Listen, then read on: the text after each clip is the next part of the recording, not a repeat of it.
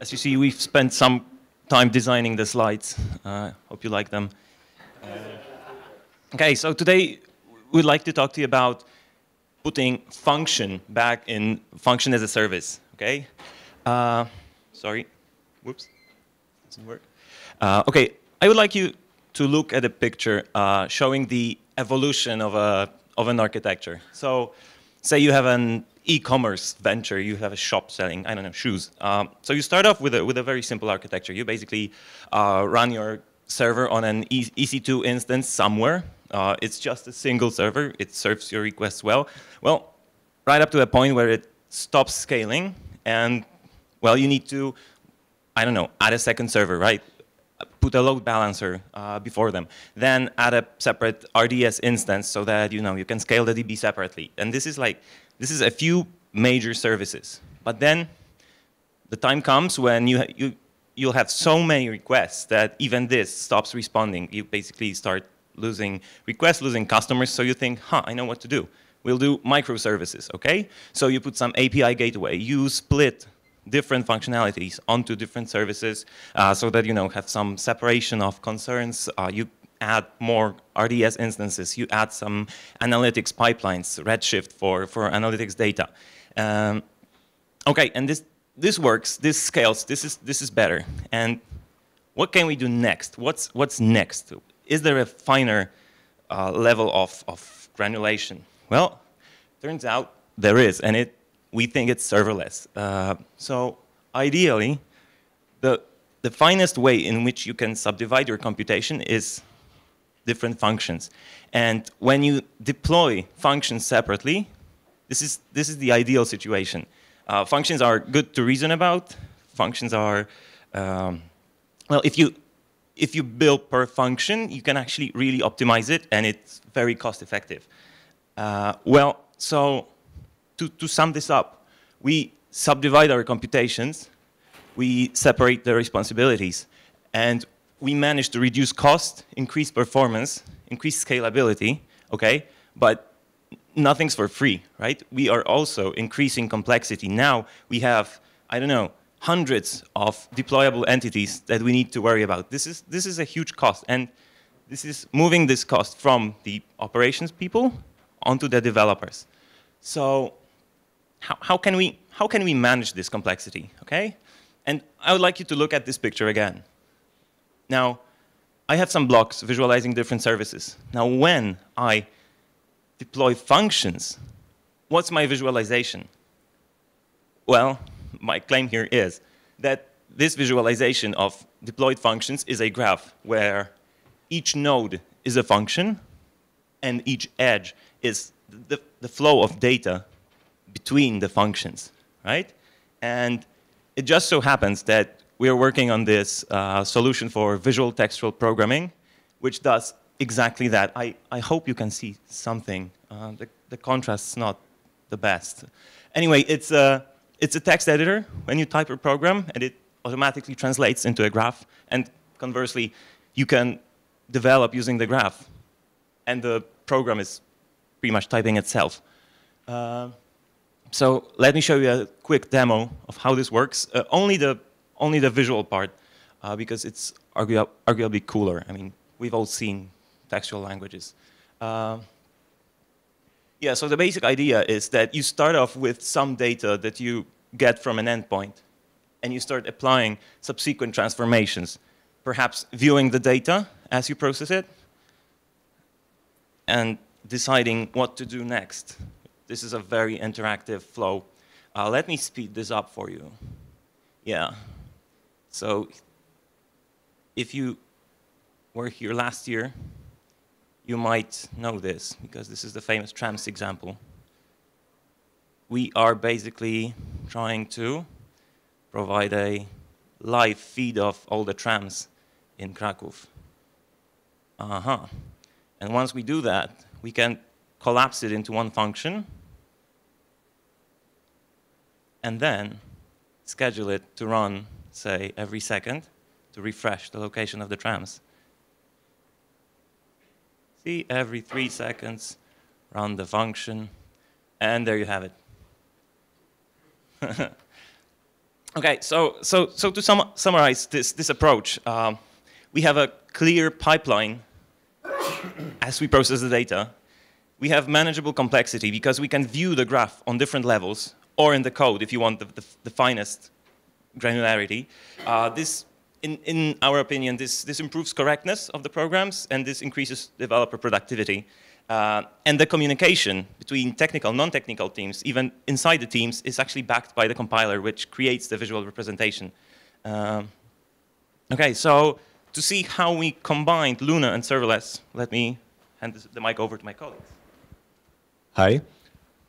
So we decided to leverage Luna features to manage this complexity behind serverless, because even the toughest hearts might tremble when they see the spaghetti of callbacks and functions intertwined in a complex program. Well, we believe Luna is the best solution for this because of the graph you saw before. And when you look at the asynchronous function, such as reading a file, it doesn't return immediately because you have to read it from the hard disk. And also it can fail, it can be a power failure, anything. You have to handle all this stuff, the bad stuff that can happen. And when you have a remote function, it needs to call the AWS Lambda. It has to go through the network. So you need to also wait for it, and you have to handle the case when the function fails. So you probably know the future type from Java or Scala. And we believe both of those examples can be abstracted away using a future type, which represents just a value that's not there yet. And incidentally, we believe the future may be expressed as a monad, where return is just an empty computation and just wrapping something in future, and bind is a flat map. So it's registering a computation on the value which will arrive in the future, or in case when it doesn't arrive, we just have a failed computation. So in ideal world, we believe we should be able to execute those remote functions the same way we execute local functions, and the only thing that's different is that they will be in different monad. Let's call it a serverless monad, so the developer will know they are built for it. It's quite important thing. But they shouldn't really have to manage the cognitive load connected with managing those remote functions. So what we made, what you may see, the code name for the project was TESTRAL because it takes Luna to the clouds. But Piotr suggested it sounds like a medicine, so we just stuck with Luna serverless framework. And basically, when you want to start, many developers are scared of using serverless because of the configuration needed, because of all those stuff they can just omit when they write a regular program. So what we did is we took away that responsibility. You just call AWS init and set your role so that you have permission, you have credentials for AWS, and everything is set up for you. If you want to change something, you can just override it. You have this object that's created, and you can call functions setting different parts of the configuration. So when you define a function, we also wanted it to be as similar to defining a regular function. In this example, we use just JavaScript code. Luna code is not supported yet, but we'd really love to use just Luna code to deploy a remote function. So what we do, we write a code, we write a signature, and create a function. So just regular stuff you always do when you create a new function. And what Luna allows you to do is just collapse all these things into a single node, so that you forget about everything that happens inside. You just have this function and you can do whatever you want with it. and what you want to do is probably invoke it. That's what we usually do with functions. And invocation of a function is nothing simpler than passing arguments. In this example, the arguments are in JSON, because that's the simplest way AWS Lambda handles those requests, so that you have a function written in JavaScript, you have arguments in JSON, and we have two flavors, one of which is synchronous, but you have to waste time to wait for the network for the response to come. And the asynchronous, which returns a future result. As I mentioned earlier, you can really make a great composable pipeline, which is one of the main features of functional programming, so that you can easily compose the parts of the program, even the asynchronous ones. And the return value is, here is the asynchronous example. Here we have flat map, which extracts the payload from the response, because we don't have to wait for it to register a computation on the result. And we also had some utilities, because you have to create a function on the AWS only once, and then you just call it. So you might want to fetch those functions. You may want to delete this function, change permissions and stuff. To tell the truth, the full API is really long. You can do lots of stuff. But what we did is just a proof of concept. We believe maybe in the future tag resource will be needed by someone. So we'll let them have it, but not right now. And Łukasz, please. Right, I will talk a bit about how we implemented all this under the hood and about the problems we have encountered in the way. So the first choice we had to make was how do we actually in our tech stack we want to place our framework? And we ended up with just writing the framework directly in Luna. It's then executed by Haskell runtime, and Haskell runtime uses Amazon library. In this version, it might be more visible. Yeah, and at the bottom, I've also included foreign function interface here. What's going on? Well, the choice we had to make was whether we want to use like C library to interact with AWS or some other solution. And initially, we prototyped with C libraries because we want to kind of decouple the framework from Luna standard library, but it turned out that, well, such decoupling proved problematic when it came to distributing over different platforms, because for each one you would have to build a different library, basically. So in the end, we've settled with Haskell Amazon library, which was slightly more coupled to the Luna's standard library, but allowed us to like seamlessly distribute over all platforms at once, just using Haskell stack. So it was kind of nice. And it turned out that the Amazon library is pretty awesome. Basically, it supports like majority, if not all, of the public AWS endpoints, and it's much more simpler to use than basically C or C++ tooling for AWS. So it's kind of point for functional programming. Right, and about the future monad, what are we actually abstracting out? Well, while performing requests to AWS, we need to keep our state to match requests with responses, and thread our computation so that we can do some other work while waiting. So we're abstracting just the Haskell's mvars and creating forks. But the user, well, as you've seen before, you don't really have to know nothing about those concepts. You just change. You just change computations using simple flat map. Right, going on to performance. It was not actually our goal, but we wanted to see how the thing we have built behaves when we were actually using it. We kind of, well, testing performance. We set up a very simple test bed, just one remote function, and called it from multiple threads at once, to see how it scales and how it behaves under load, and to see just if we're not doing anything like very wrong. And at the beginning, we've like invoked this AWS function on the local client, and well, this thing happened.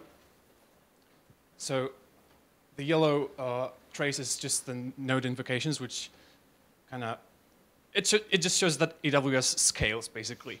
But this kind of strange values for Luna and Haskell. Well, we were wondering what was this, what caused this, and the two culprits we identified might have been the network stack actually, and the default configuration of the network stack, and sometimes the timeouts, the increase in time for performing the requests resulted from like DNS server errors, which was kind of unexpected, but it turned out that it's because built-in Haskell stack on which Luna is based just creates slightly different pattern of requests than the default node stack. So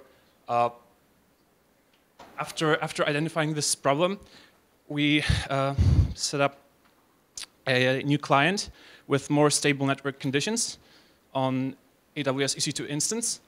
And in this case, basically, as you can see, there is practically no difference when it comes to invoking so many functions. But what does it actually show? It just shows that the tools you use to build your program just don't really influence how the program behaves. You only need to care about the computational cost of running the program on AWS. Like this graph has two main parts. In the first part, there is a slowly increasing cost of like spinning up the computation on the AWS, and later it's actually slightly more upwards curve that shows this basically CPU bound of the client on which we were performing requests. AWS was able to just kind of scale, but our client just couldn't handle all the responses at once. So it was actually a good sign that we're doing nice work with our tooling. And yeah, we've also set up a Google Cloud Client to see like how similarly stable network conditions, but in a different place, change the game. And it turns out that actually there is a constant increase in the first part because it's just the network round trip time. So basically, those are the two main problems we've encountered: the network and configuration, and traversing the tech stack of not really mature technology. And what we would like to do in the future? Well, it would be nice to support different cloud providers than AWS, like Microsoft Azure. Also call functions directly in Luna with typed arguments, and possibly you could also like analyze how the graphs created in Luna correspond to concurrent computation calculi. All right. Right, so just a few closing remarks. We acknowledge that it's still a long way to go until the serverless functions, the remote functions, are truly first-class citizens in our programs and are indistinguishable from like async functions. But we see serverless and functional programming as a promising match. Those two paradigms really play well together. And we do think that visual solutions are really needed for serverless computations because, well, they let us pretty much handle most of the cognitive problems with serverless computations and most of the complexity. And I think that's all. Thank you very much.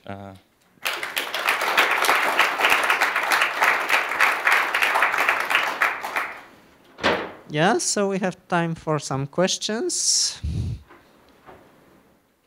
Okay, I know we are hungry and gonna go for a lunch, but still. Thanks for talk. Your solution looks pretty neat, but how it compares to Microsoft Flow and F# on Azure Functions?